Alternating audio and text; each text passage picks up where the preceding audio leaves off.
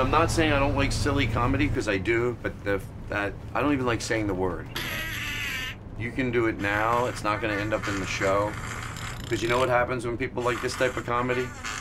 You get morons for audience members. Already your smart audience is gone. They're gone. It opened up like this, and they go, oh, it's a guy making a fart joke.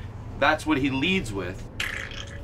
They already turned it off. They already turned it off. Let me tell you something. People always respect your audience. The type of people that would think that is funny, if they come to see your live show, yeah, you have an arena full of morons.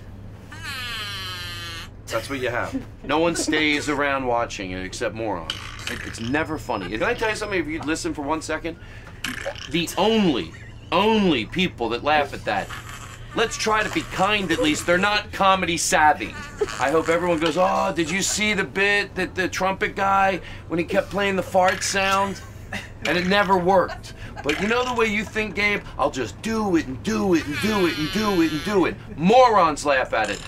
A reasonably intelligent person would not crack a smile. Crack a smile, crack a smile, crack a smile. You know who laughs at that? A baboon. A baboon. Okay.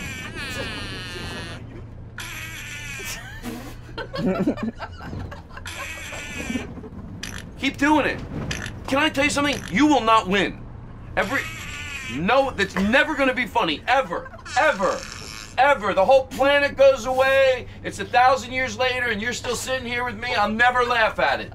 Never, never. You know what? I should probably make you happy.